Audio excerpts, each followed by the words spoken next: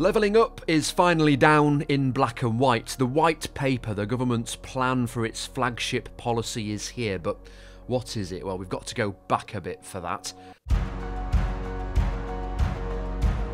No one really seems to say Northern Powerhouse anymore. It's the phrase that came before levelling up. George Osborne before the 2015 election. It was a promise to the North that won them a majority and got them out of a coalition.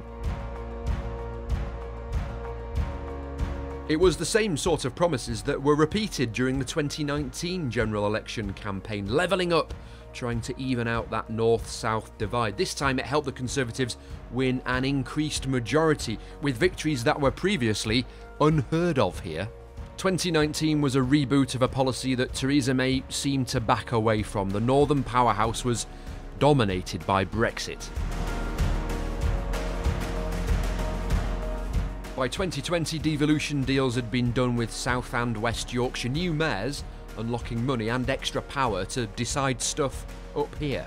But after rail promises were delayed, then cancelled in 2021, the government's got to decide what levelling up means. Big projects will probably be part of it, but the fundamentals, like life expectancy, jobs, healthcare, are important to the voters that cross the Conservative box for the first time here. 10 years after the Northern Powerhouse first became a thing, there is another general election. The government will be tested on whether it's managed to level up or not.